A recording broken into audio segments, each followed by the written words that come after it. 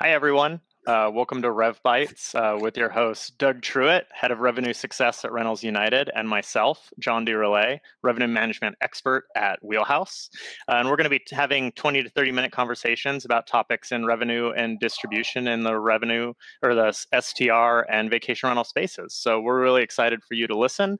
Welcome to our first episode. Today, we're going to be talking about the Acronym Avalanche. What KPIs should I be looking at?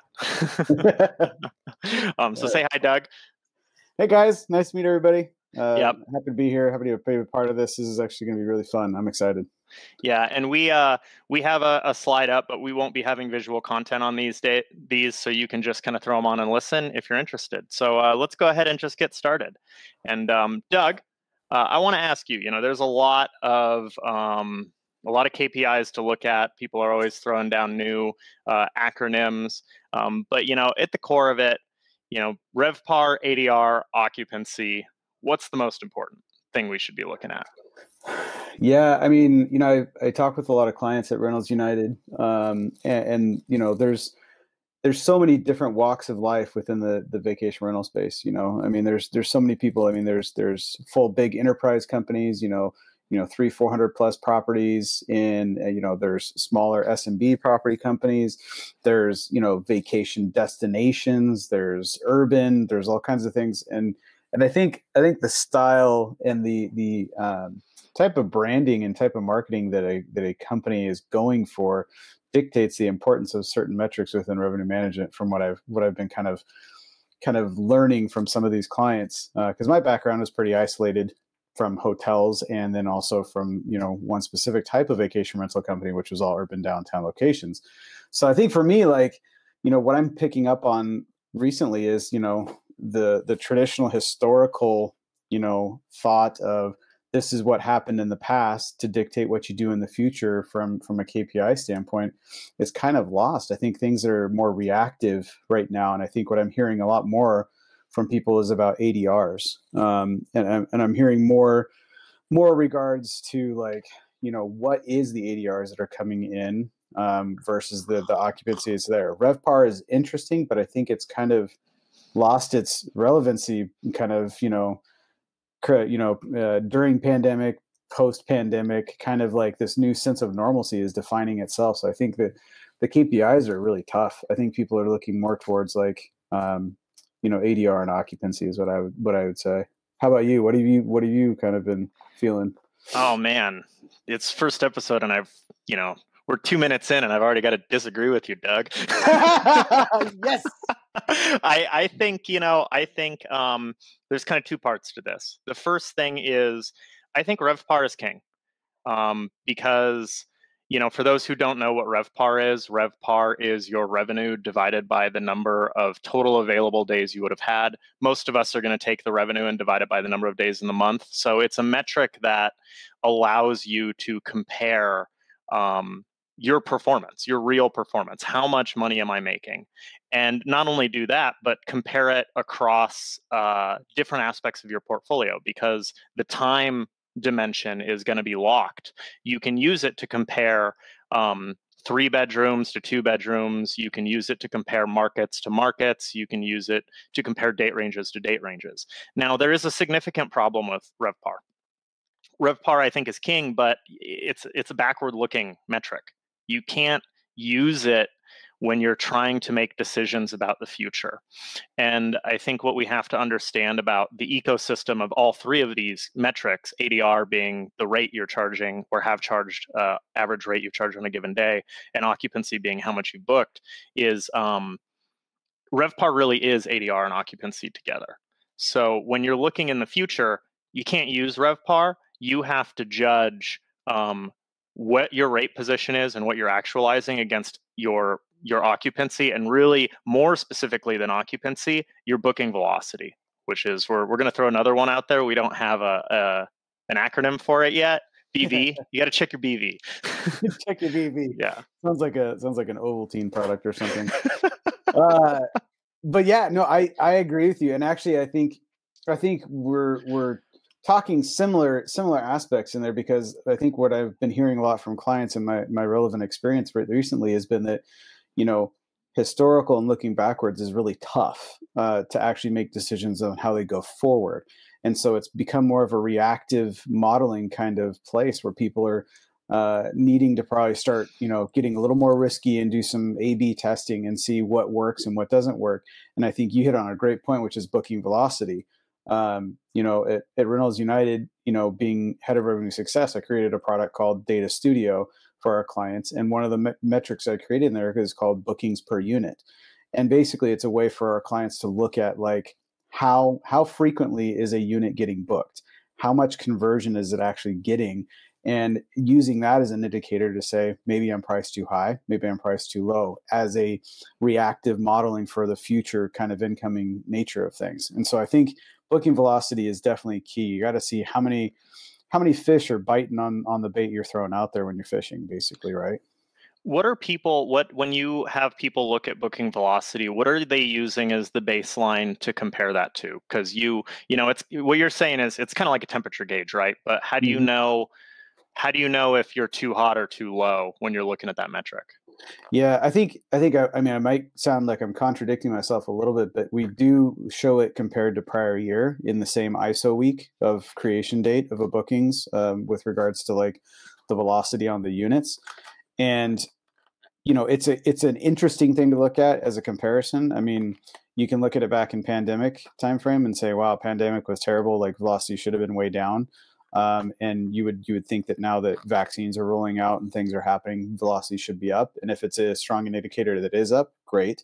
But that's kind of the position to look at it. Plus, we're also actively trying to figure out a benchmarking level for some of our customers to actually say, you probably should be booking this type of velocity in the future, and you're missing out because maybe your price too high. Also, using relative market comparison data to show what's kind of publicly advertised in the market or what's converting in the market compared to what you're doing can also influence within that velocity of what you're getting to from a conversion standpoint. Absolutely. Let's come back to booking velocity. I have some thoughts on it. But I do want to roll back to kind of like ADR and occupancy. Do you think, because they're all the thing to keep in mind for everyone is all of these data points are related. We talk about them and what's more important, but they really are all related. But, for people who are dealing with COVID or just building a strategy right now, do you think they should, be driving, either should or are trying to drive ADR or occupancy, and what do you think are the pros and cons of either one?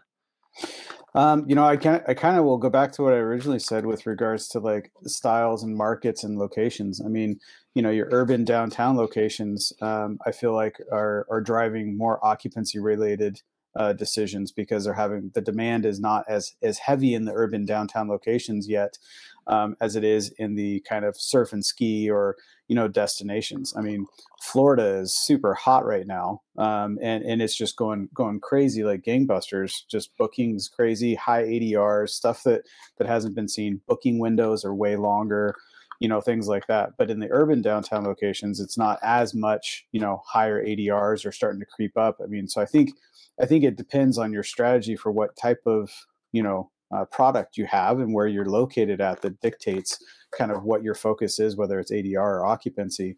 I mean, at the end of the day, when everybody gets into the short windowed time frame in the booking window, people go for occupancy all day, every day, because they'd rather have some heads in beds than none, to a certain degree. I mean, some companies definitely have owners to consider with regards to rev share and that kind of stuff. So it may impede the ability to short sell in the short term or trash the rates, kind of, so to speak, to get the occupancy. But yeah.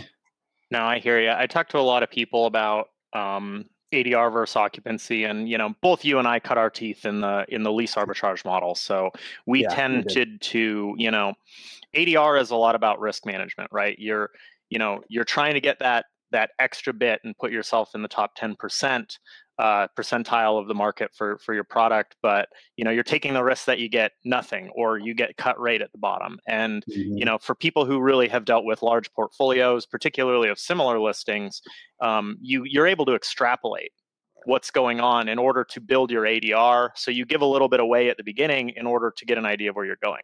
Not everyone has that luxury, and you have to take risks around it. I think for people who maybe are a little less experienced on, talking about ADR or occupancy, or maybe talking to investors who are really focused on one or the other, the thing to remember is that, with ADR, and this all ties back to the RevPAR. With ADR, you can have a really great ADR, but if your occupancy is really low, you're really not making any money.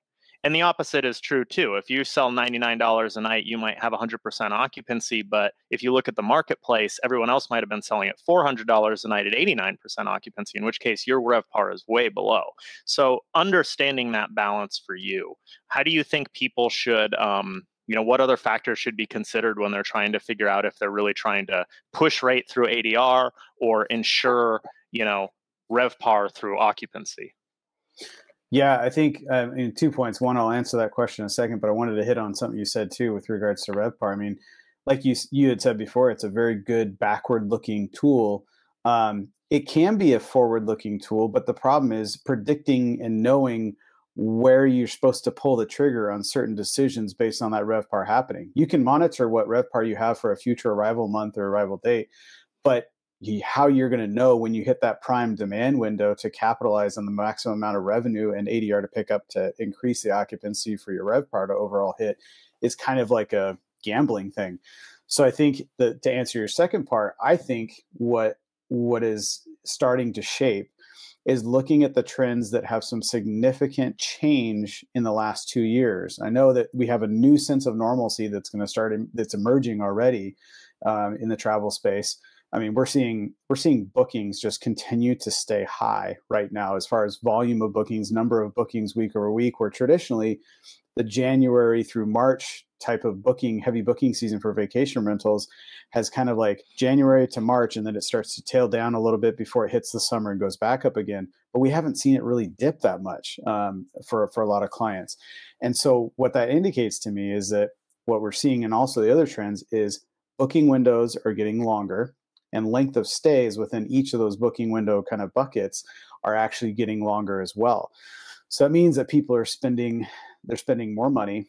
Average booking value is up too in a lot of markets for us.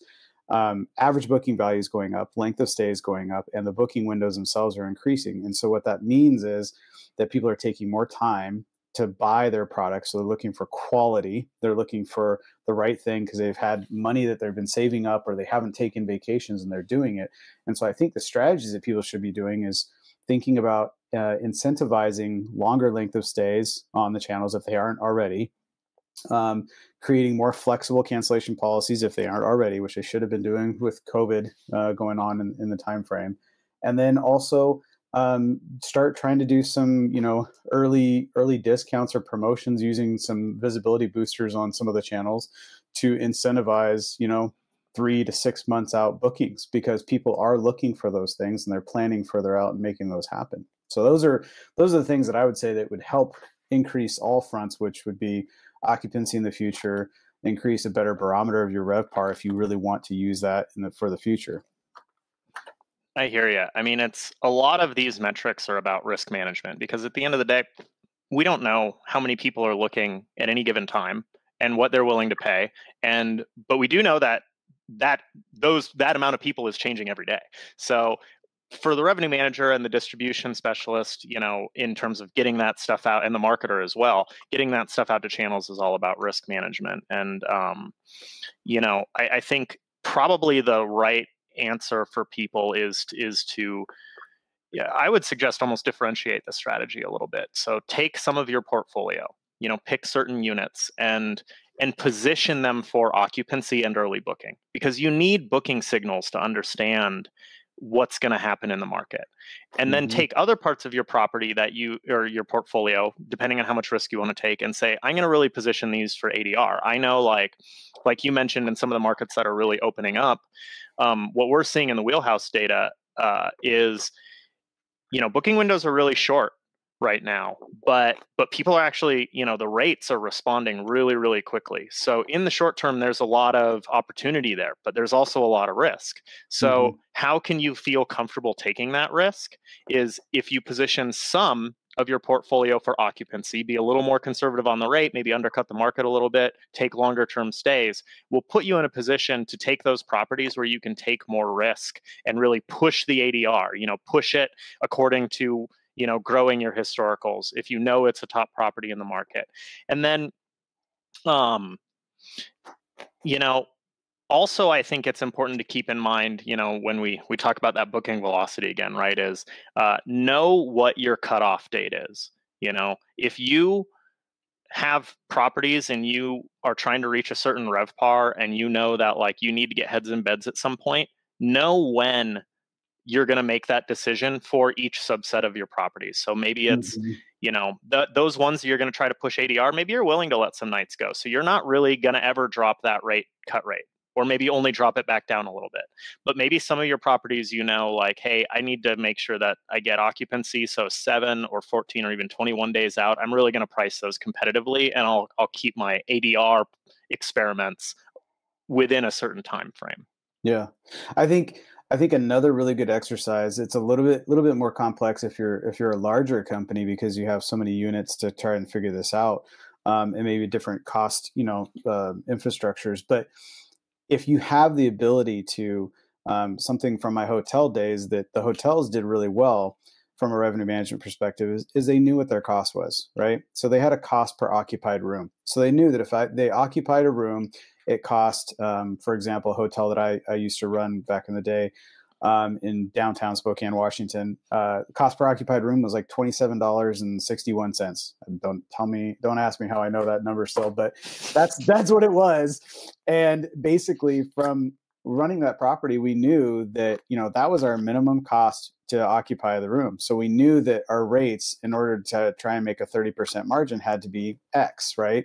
So I would say, if there is a possibility, if you know your major cost structures around what it costs you to host a booking and have it there, try to use that as a way to benchmark kind of what John was just saying with like testing out different strategies. Know where your floor is, so to speak. And when I say floor, is like the rate doesn't go below a certain amount, in order to know what you can play around with and take some calculated risks that probably won't hurt you that bad from a cost standpoint. Because obviously we don't want to host people or take revenue where we're losing money on it all the time, right? Now, granted, I know that some folks, we kind of had to do that in some aspects here and there because of pandemic, but now that we're starting to come out of it, I think kind of what John's saying is we should be playing with different strategies, but be calculated and smart with it, right? And if you know your cost margins, and you know what you can play with or what you're willing to accept, then play with that and know that you'll have a little more comfort to experiment.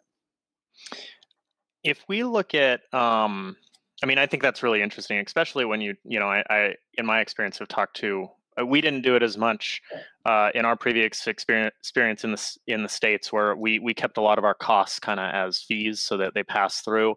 But I've seen a number of companies, particularly apart hotels, international companies as well, where those, not only is the choice, but sometimes all those fees have to be wrapped into the rate, and you have to be really cognizant of your cost at that point. Yeah. So what is the acronym that you would call this cost situation? I think we played with it for a while. I don't know if you remember when we were working at Stay Offer together, but we played, it was like net cost par, I think, as we called it, cost par. So like there's rev par, right? Revenue per available room, but then there's cost par, right? Cost per available room. So it's, or cost per occupied room. So it would need to be something in the sense of trying to figure out, because there's other components to cost, right? I mean, there's for some people there's rent. For some people there is, I give a 70% split or an 80% or 60% split to the homeowner. The other is, commission costs from the OTAs. There's, other kind of fixed costs that you can associate with it that you could at least give kind of, what was the terminology we use at Salford? The Kentucky windage, so to speak, of that feels about right. At least you can get some of the, I coined one of our former mentors, Eric Anderson. He said it was, what did he call it? He called it, Pennsylvania windage or something else. It was a little more refined, a little more educated, but you get the idea. Is basically line out some of those, I think. So, yeah. So let's go back to booking velocity, because it's an interesting thing. I think that people we're referring to it as a specific KPI. I know in the work you're doing with the data intelligence platform you've built at Rentals United, you're really making that a metric. I think people who haven't made it a KPI itself would probably understand it is some kind of pace or something like that. But how do you think we should be looking at this metric? I think that the metric should be looked at with not only, like I'd said, like kind of like a year over year piece, but also look at the peaks and valleys on a chart with the velocity of bookings created in relation to the ADRs that you're getting. If your velocity starts to go down and you notice your ADRs went up, I mean, if you had this kind of, scissor effect where like one goes one way and one goes the other, then you know that one is causing something on the other potentially. So play with it, bring it back down, or try to narrow it down to your bedroom types, right? Don't aggregate it necessarily to your entire portfolio or just the market, but try to do it to a bedroom type. Whether you have a 7-bedroom house or you have a 1-bedroom apartment or a studio, try to isolate it down to those types of room types and watch what it's doing. And you can make some pretty good educated decisions on the likeliness, is what I like to call it, the likeliness of somebody booking your product because of what has actually been booking at certain rates, and look at it and see and you have to kind of layer it too a little bit, in my opinion, with some of the booking window, right? Because maybe there's a hot thing coming up that you didn't know about that kind of impedes the integrity of what that velocity is in that moment, that might see a peak of like, wow, velocity is way up, ADR is way up. Well, obviously maybe there's an event or something that booked, and then go look at your booking window and where your stay dates came for those bookings. And it's like, oh, it was Mardi Gras or whatever it was, it might be. No, I hear you. I think the cross section of time it's both the most difficult and most important thing to understand, because that was always, when we early in the Stay Offered days, when we were just building like a lot of crazy BI tools to try to figure out like how much money we were even making, because we didn't know. Shocker. But it was, that was always the problem with revenue pace, is a lot of people look at booking value and they say, this week I made this much money. The problem is you don't know where that money is coming in. And we also know that rates are different in different seasons. So you could be like, oh, this week I made $10,000 and last week I made $10,000. But maybe last week you made $10,000 for the next 30 days.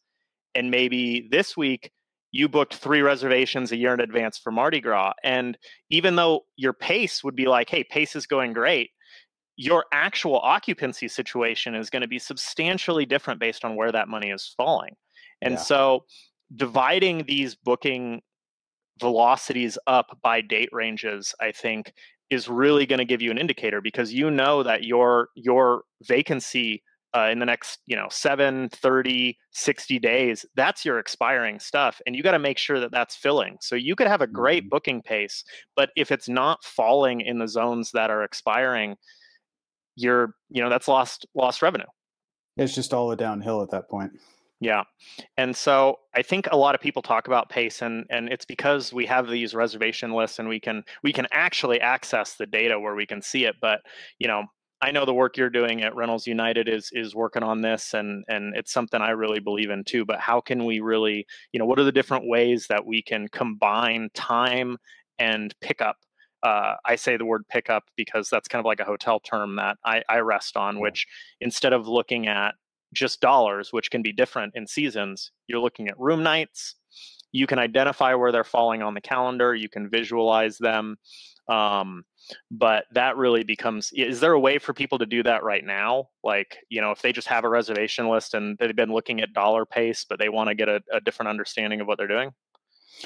I mean, yeah. I mean, with the product that we built at Rentals United, I mean, we have things ranging from, your pickup high level, which shows you kind of like your ISO week creation of bookings and velocity and ADR, nights picked up, all that good stuff.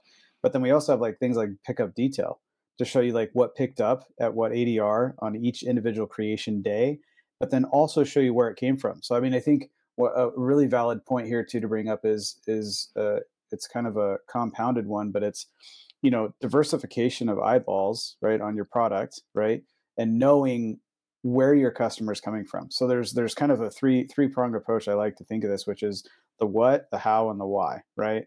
So what bookings did I get? What define what those what are, like, what are they? What's their length of stays? What's their ADRs? how are those bookings getting there, right? Or what dates for arrival? What are they, and how are they coming in? Are they coming from Airbnb, Booking.com? Are they coming from, Vrbo? Are they coming from direct? What's the mix? What does that look like? And then understand why are they coming in? And maybe there's some demand events. Maybe there was a SEO play that your marketing team did, or maybe there was an email campaign or some kind of coupon or discount you did.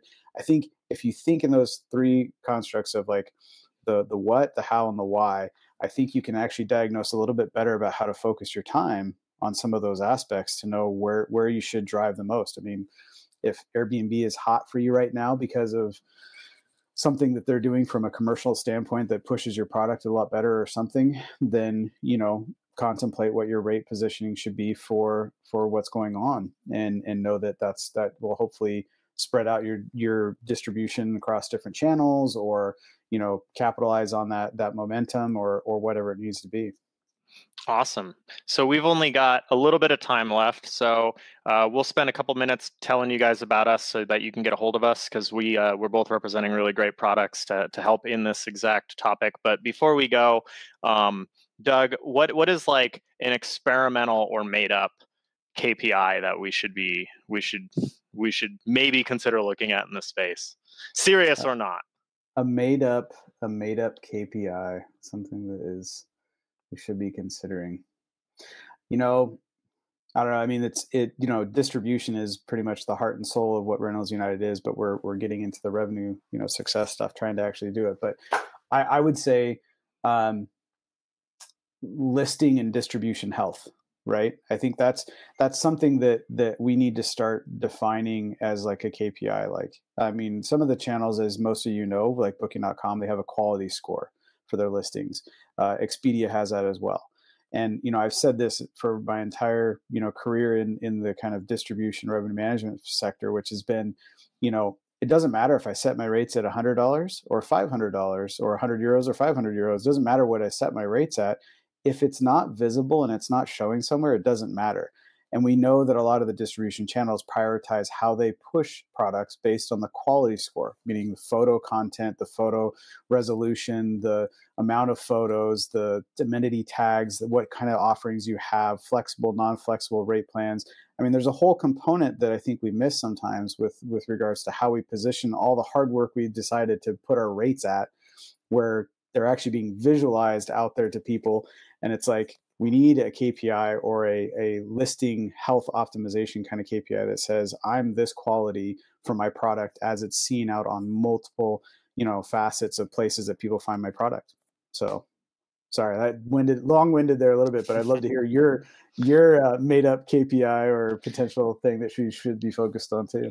Yeah, I'm really interested with like the all of the advent of these like automated temperature, things. Like, I want to know, my temperature interaction par. I want to know how often people are going to that thermostat and trying to change it and it won't change.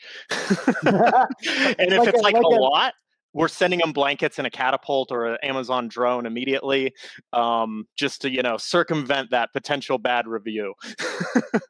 So you're talking about like a Nest thermostat that like learns your habits and then starts to adjust with AI? Nest par. I want Nest par. Nest par, yes. In all seriousness, though, I really believe that daily pickup is a really key KPI. There's a couple ways to show it so that you can see both what days are picking up and when. I think finding metrics that combine the what and the when is really important to revenue decision making. Yeah, but totally agree. I think I'll focus on Nest par first. Nest par. I love it. So before we hop off today, Doug, why don't you tell us a little bit about you, and I'll say a little bit about me, and just so everyone knows, we're absolutely available for contact, and we look forward to having an opportunity to chat with y'all. Sure. Yeah. Thanks. And thanks again, John, for having me on this. I love this is stuff that, you and I, we geek out all the time about, and I love to real life friends. Get it recorded. Yeah, we are. We're real life friends.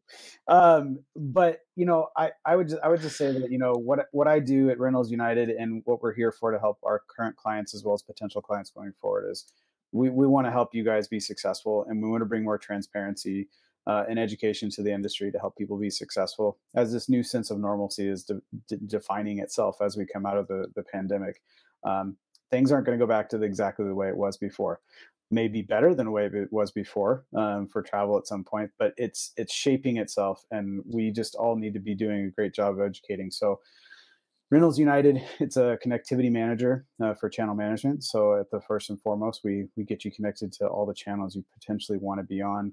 But then beyond that, we have an amazing team that optimizes and helps you with your strategy. Revenue Success is really invested in trying to help you grow your business and do the right things from either a consultancy aspect or products like Data Studio.